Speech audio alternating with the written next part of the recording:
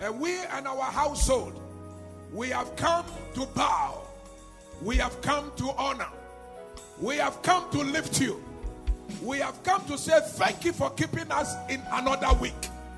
In the same way we are blessing you, we are also trusting that in the coming week your grace will be abundant.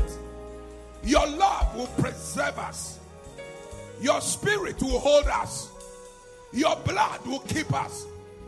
You will keep us from the wickedness of men and the evil which have hit our nation and our streets and our continent. Deliver us from the evil of armed robbers. Deliver us from accidents that want to consume us. Deliver our vessels from sinking. We thank you that the word of God is strong enough to penetrate from this altar to every mind and every soul and every spirit.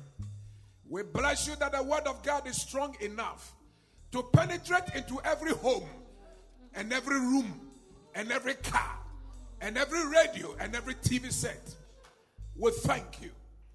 Anoint your word from heaven, that when your word goes, it will heal and deliver from affliction. Lord, when others say there is a casting down, we, your sons and daughters, cause us to say there is a lifting up.